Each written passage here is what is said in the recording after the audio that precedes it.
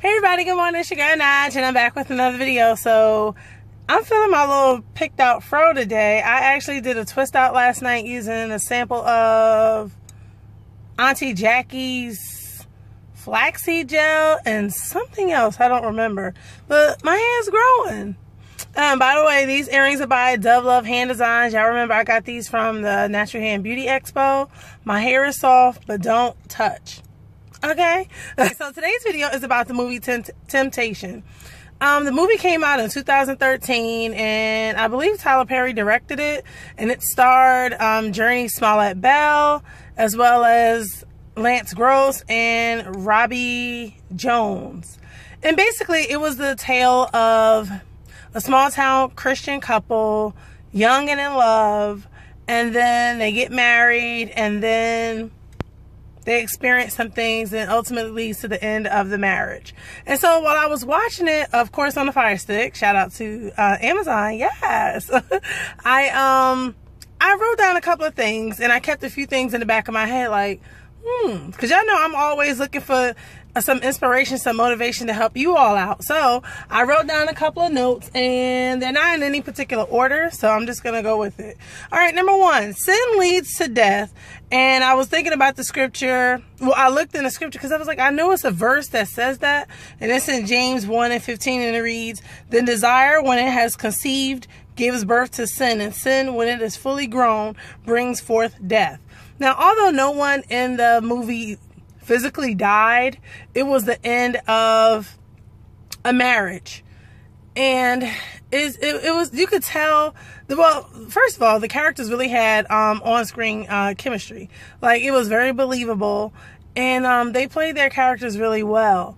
But in real life, deaths of marriages do happen when we, or when people play with sin.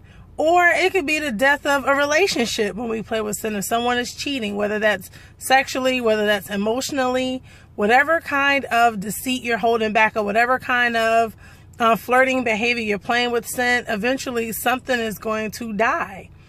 Number two, L Boogie said it best. Miscommunication leads to complication.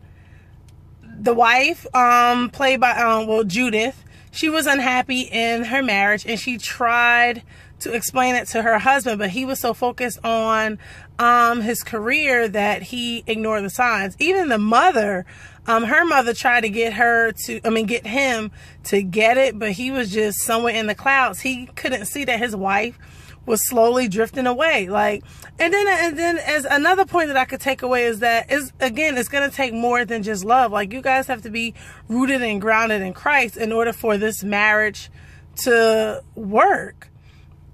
You guys have to talk, and again, you guys have to talk about those things that are uncomfortable.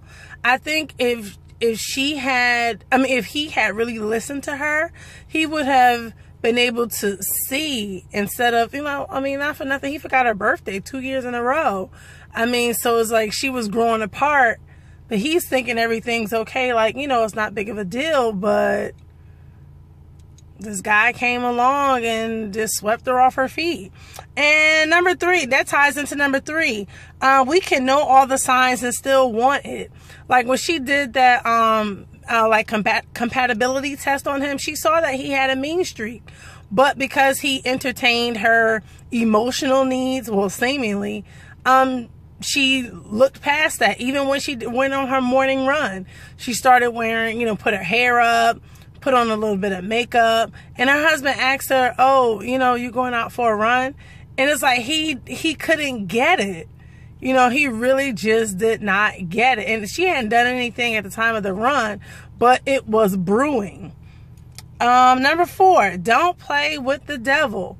Like, he is not our friend. He is not our main ace boon coon. Ain't none of that. Like my pastor says all the time, it's a song she sings, I hate the devil and he hates me. This one thing we do agree, like, I can't stand him, he can't stand me.